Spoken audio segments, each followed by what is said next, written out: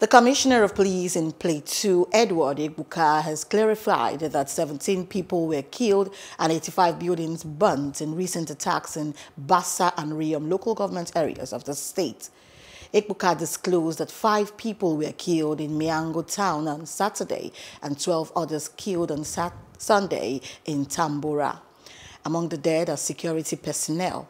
The governor of Plateau State has in the meantime given an order for security operatives to ensure peace is restored.